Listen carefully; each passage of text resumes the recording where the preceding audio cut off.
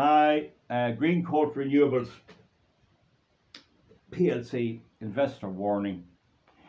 I checked the accounts of over 40 Irish wind farms, and I have a degree in business studies, which includes financial accounting.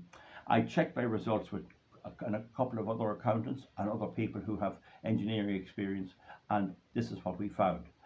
The wind farms last between, and it's highly debatable, 16 and 22 or 3 years. The output degrades, the output goes down. That's available online as they get older, as is quite normal with many machines. The bearings change a bit and all of that, and they have expenses repairing. You will get there where Siemens, the manufacturer of turbines, has a huge loss posted. I think it's 30% of its share price fell. It guaranteed the operation of its wind turbines, and they're breaking within the guarantee period, and they have a huge debt to pay for that. So the things are not going well. Now, in one specific case that I have time to deal with here, and I'll deal with more, John Laing PLC, the famous builder in McAlpine's Fusiliers, bought the Glencarbury wind farm in Tipperary. They also bought one in Germany. They bought it.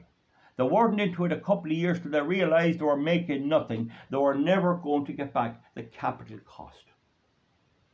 What should be happening is the amount of depreciation of that wind farm should be written off over normal accounting practices. For machinery on a farm, that's 7 years, even though you could get 12 years out of some machinery, and then there's obsolescence. But definitely it should be 7, 8, 9, 10, anything up to 12 years might be all right. But they're writing them off over the full expected lifespan. Okay, they're writing them off over the full expected lifespan. And that Glencarbury wind farm, that's over 23 years. That means that when you're halfway through its life, you only have half of the capital cost written off. Now, that is not good, because you can have breakages, and the real depreciation should be a lot sooner than that. There are also issues about their legality, the European Court case 2419, and about the machinery directive and all of that. But there is also the point that as wind makers increase the size of wind turbines, the existing ones become obsolete.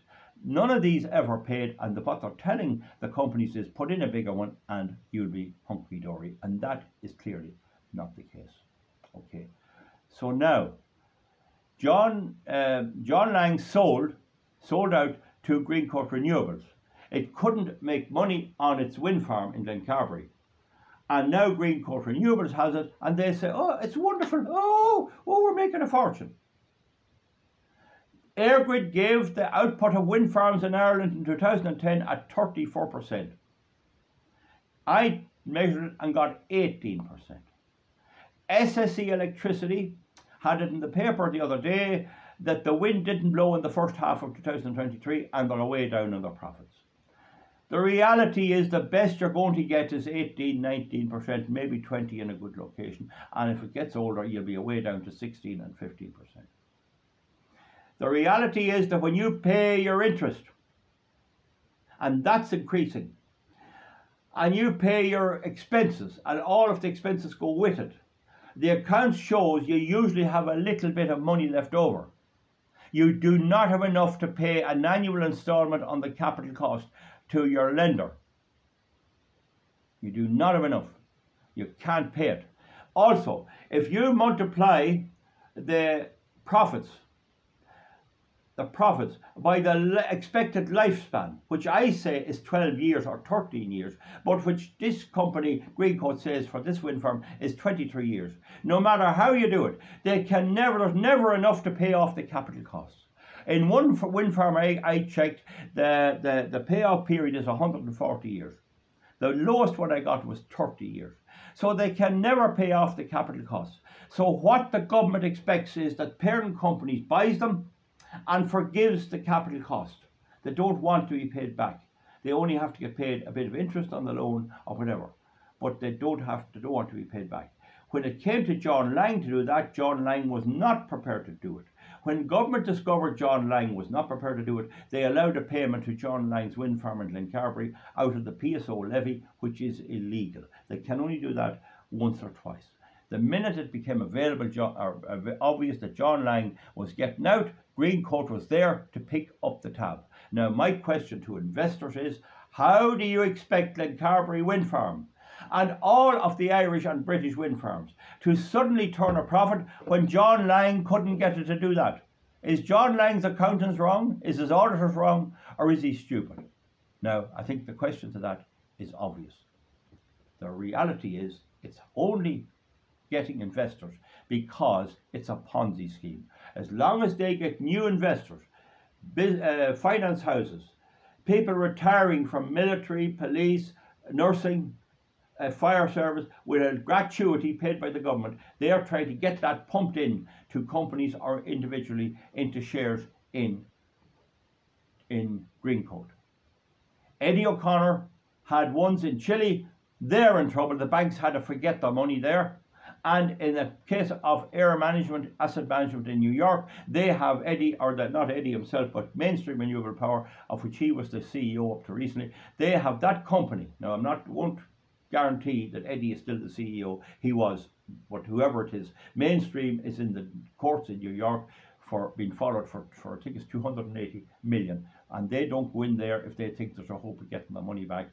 They know they're not getting the money back, and all they can do is try and grab whatever's there. And what do you do with a partially constructed wind farm? It is worthless.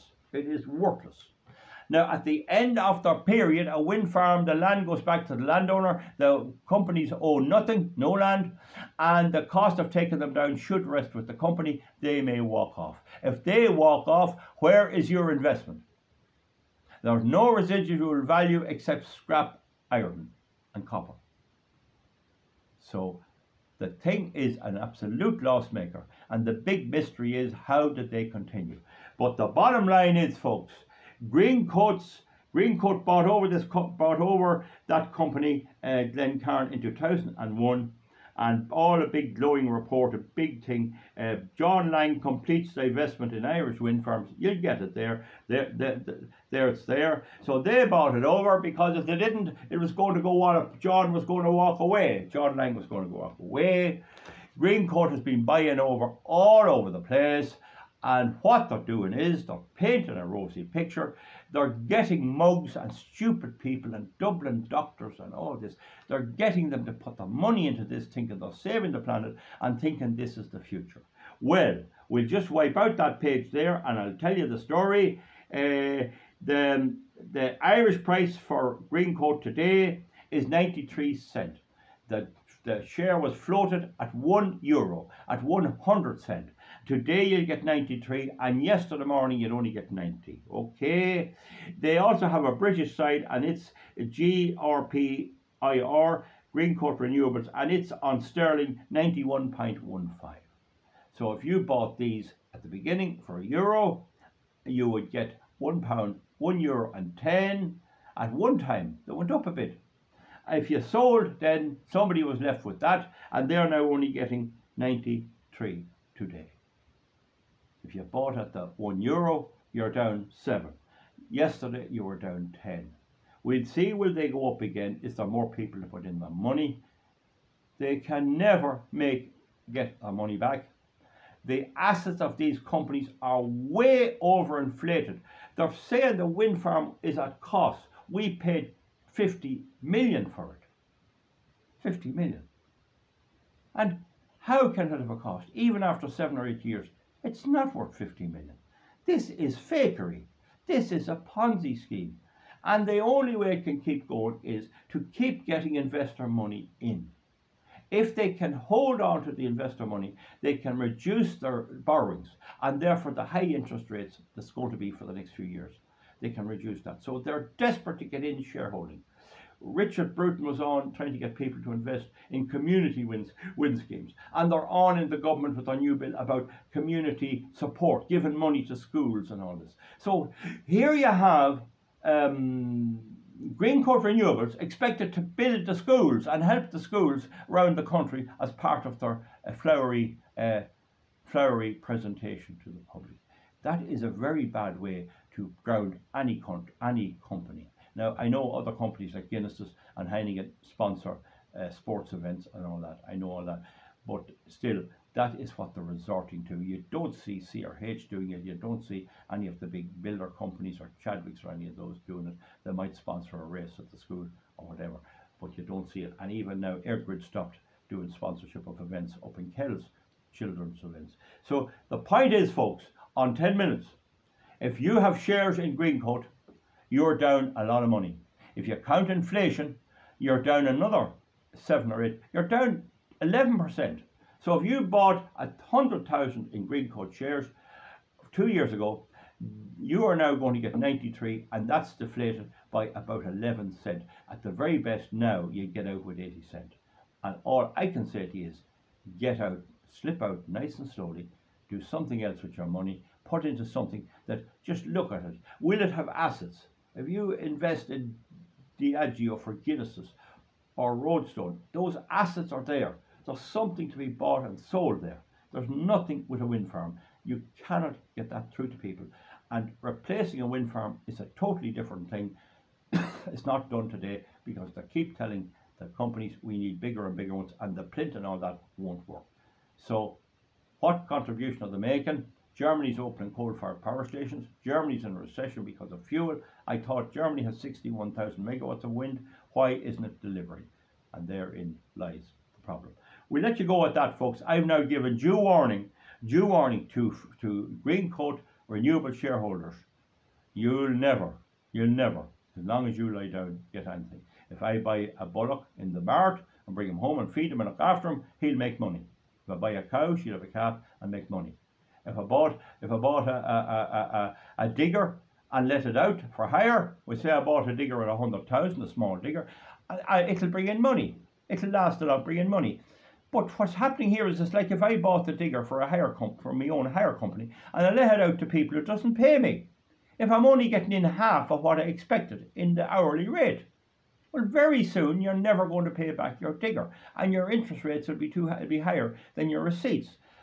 Why people cannot understand that is one of the biggest mysteries. But as they say, you can fool most of the people all the time. That was the saying.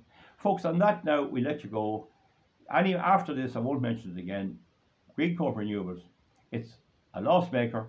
It'll never come back. It can't come back. It can't make a profit. And if you want to stay in there, it's on your head. It is. My advice is get out. And I'm not your financial advisor. You can do what you wish. I'm not taking responsibility for it. If you get out and the skyrocket, I won't take responsibility for that. Why should I? But you're warned. This is what I found. Get somebody who's qualified to read accounts to list out all of Greencoat's wind farms. Go into the company's office and check the set of accounts and check the auditor's report and see what the money that's left over at the end of all their trading. And that is what they should be having to pay off the capital costs. Then go into the auditor's report and you'll see the auditor saying that this wind farm is insolvent only for the parent company is carrying it along and forgiven the capital costs. Except that with Greencoat Renewables, you are the forgiver. You are the charitable organisation who is actually bailing it out. And do you want to be in that position? That's up to you. Bye. We'll see you back for something else. And comment underneath. Give me a thumbs up or a thumbs down. Thank you very much.